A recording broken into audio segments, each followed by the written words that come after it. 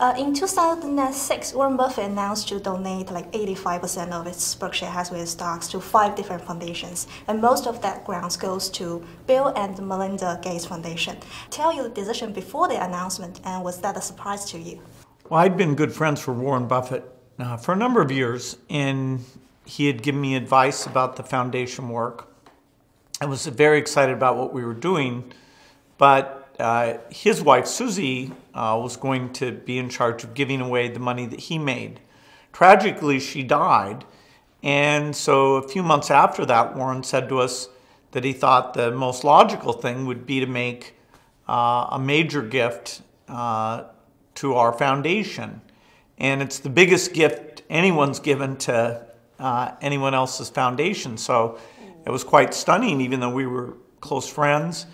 And we were honored. It made us think, okay, we can be more ambitious. Warren told us to go out and take risk. And so now that's 10 years ago, and Warren thought it'd be great if we wrote to him about how we see the overall impact of the most generous act ever made. So during this 10 years, how do you report to Warren or discuss with him about all the development of the foundation annually?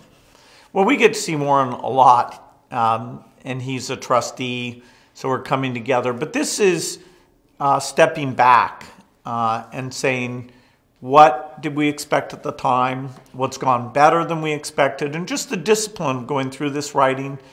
And there's lots of people like Warren who care about the poorest, but they don't get to fly to Africa like we do. They don't get to meet with the top scientists and see what's realistic. In fact, we mentioned in the letter that less than 1% of the world correctly answers the question of what's happened to poverty over the last 25 years, which is that it's been more than cut in half. And as they see the pictures on the screen of tough situation, people think actually that things got worse. It's too bad. We need to bring the good news and explain what went well and how we can do even more of it. And that's a big achievement for the foundation, and you are quite proud of it. And I noticed that actually most of its grants goes to either both the Global Health Program and the Global Development Program. But do you have any plan to maybe adjust the portfolio in the next 5 to 10 years?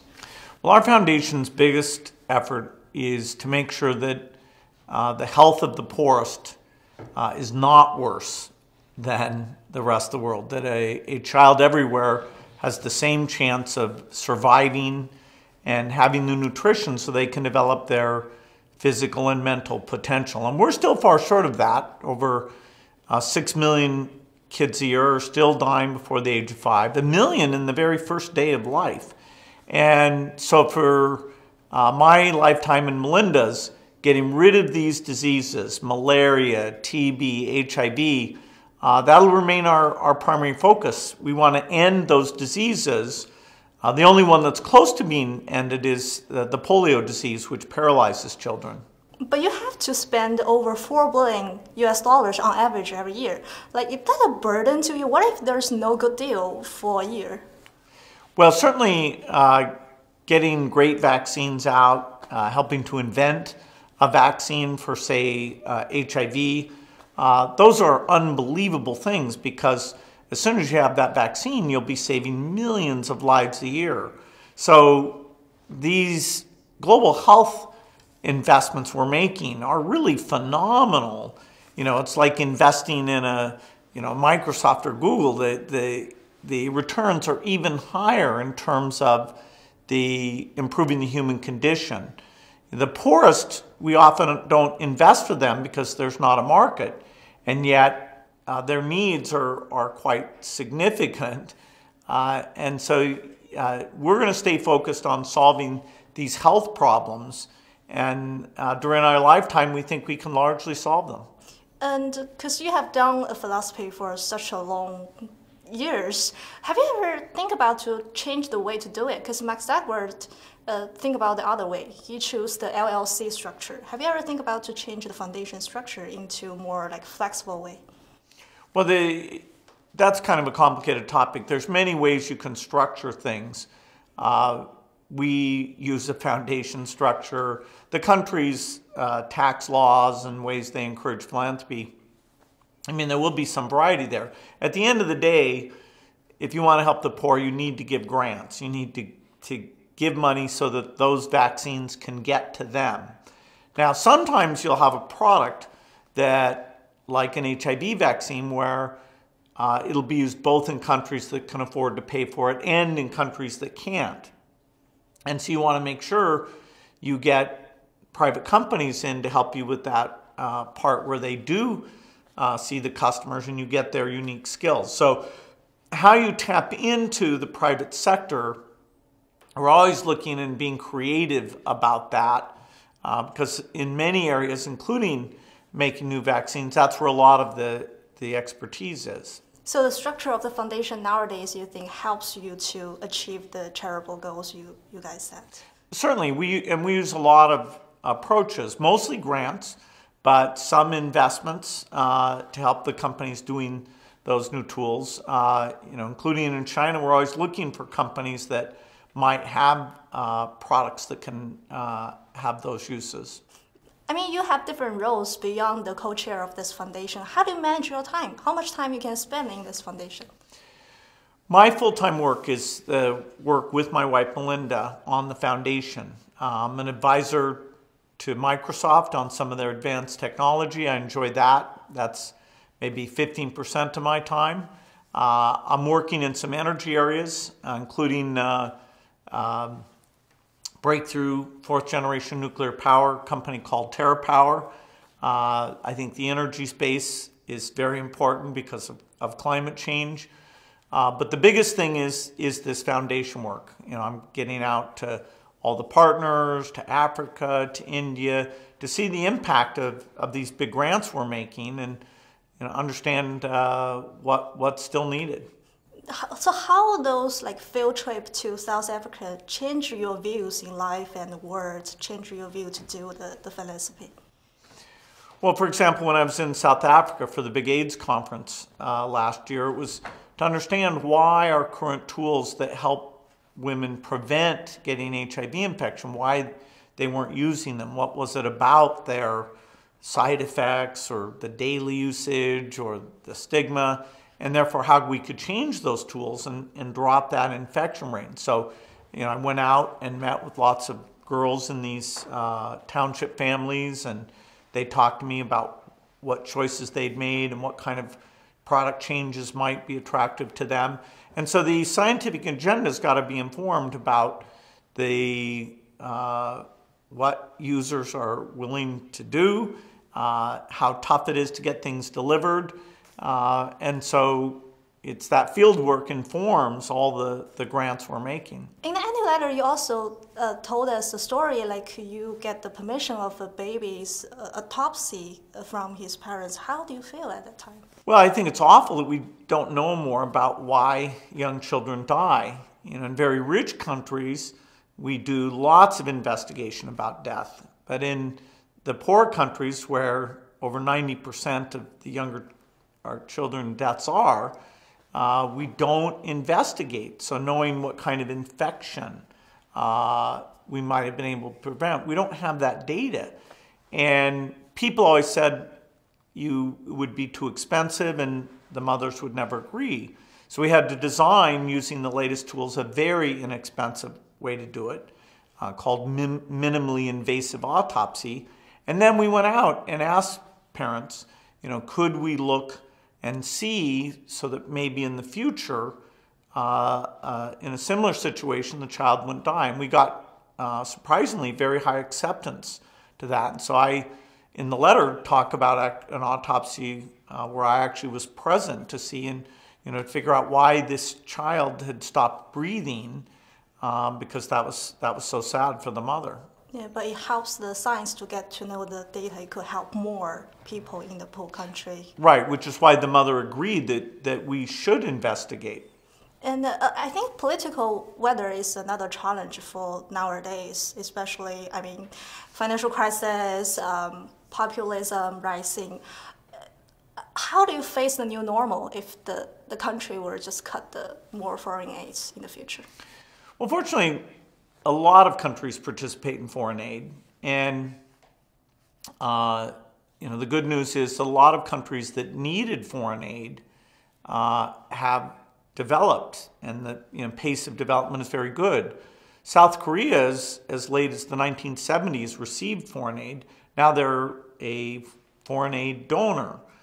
China today doesn't receive foreign aid and is starting to be a foreign aid giver. And so we get to concentrate. We have more givers and less recipients. And so some of these countries, like in landlocked Africa, very tough challenge, but we now have more resources to help them. We have better science.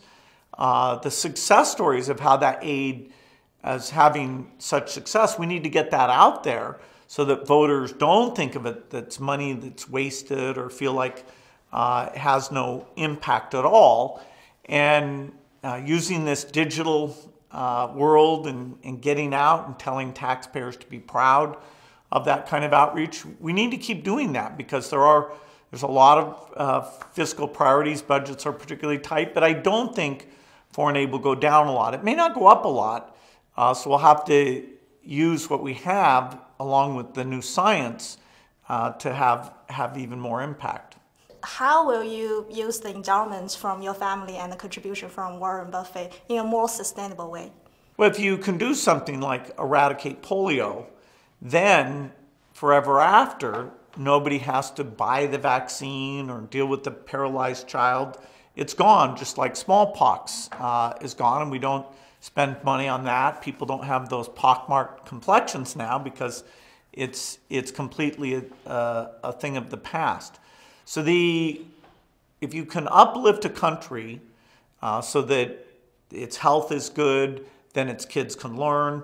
And over time, it develops the structures and resources to be self-sufficient. The goal is always to have countries graduate so we can then focus on the remainder and eventually get all countries to be self-sufficient. So that's the sustainability, is getting them out of their poverty trap, and in some cases completely getting rid of the disease, and so nothing has to be spent on it. How far away from our get rid of all the epidemic flus, let's say Ebola or Zika virus? What can we do now to contain the damage in the future? Well, when we have new diseases come along, it takes us a long time to create a new vaccine. So there's some new approaches that far more rapidly you might be able to get the vaccine. If you could do it literally in weeks, then that would become a key tool to stop a flu epidemic or a big Ebola epidemic.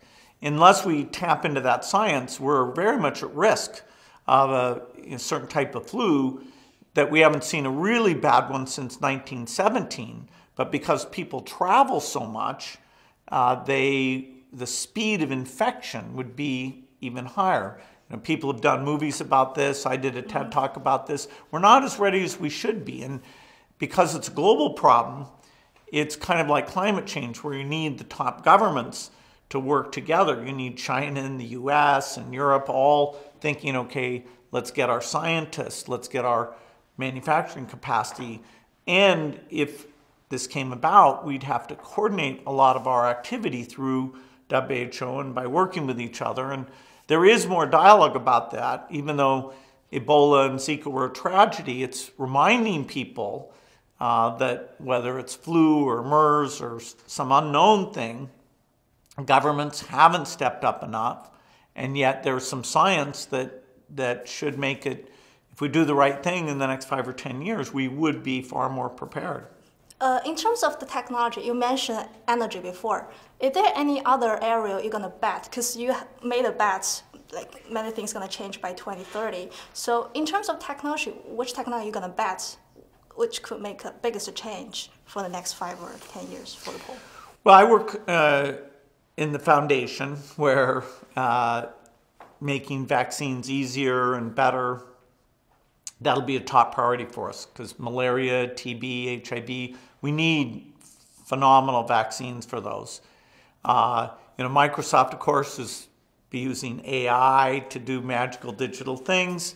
And then in the energy space, we have a lot of paths, including a way of storing energy that's more inexpensive, but that's very hard to do. Making nuclear cheaper and safer with this fourth generation. So multiple ideas with the goal that we want energy that's less expensive and has none of these either local pollutants or the global pollutants, which are the greenhouse gases. If we look back for the previous 17 years, what the foundation could do different to accelerate the children's mortality, to accelerate its decline? Well, we've learned a lot about how do you get mothers to understand about taking their kids to vaccination, getting women's groups, and this is something my wife Melinda is very excited about, getting them to talk to each other. They can educate each other. If the Health Post is not doing a good job, then the women's voice collectively is strong enough to say, no, we demand that the vaccines be there, the worker be there. And so they're a very powerful force in these basic health issues. We didn't know that when we got started. We didn't know how to form a lot of the key partnerships. So we feel of all the things we've gotten done, our understanding the strength of the organization, the partnerships are probably the biggest asset we have so that we can make even more progress between now and 2030 than we've made to date. So that's the methodology you want to introduce to the world of the philosophy to make it more efficient, maybe, to build this system. Yeah, and we're broadly encouraging more philanthropy. We're seeing in China and many other places a huge growth in philanthropy, and everybody brings their own ideas, and it's going to be great that now this money's going back to improve the world. Thank you so much, Bill. Thank you for joining us today. Thank you. Really appreciate it. 在采访的最后，我们问比尔盖茨对中国的年轻人有什么样的建议？以下就是他的寄语。The world has made huge progress in global health and development over the last few decades, and China has played an important role in this. I hope more people in China will join us as impatient optimists as we continue to build a world in which everyone has the chance to lead a healthy and productive life.